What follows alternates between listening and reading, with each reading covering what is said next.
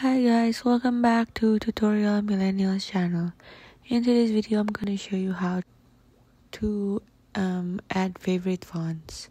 So first, you tap on My Content, and then on the top right corner it says Preferences.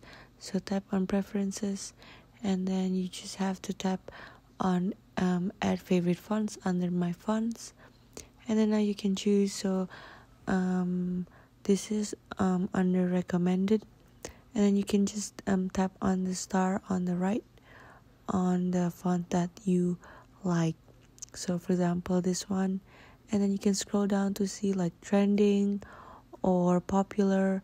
So you just scroll down and then see which one you like best, and then once you're done you can just tap back.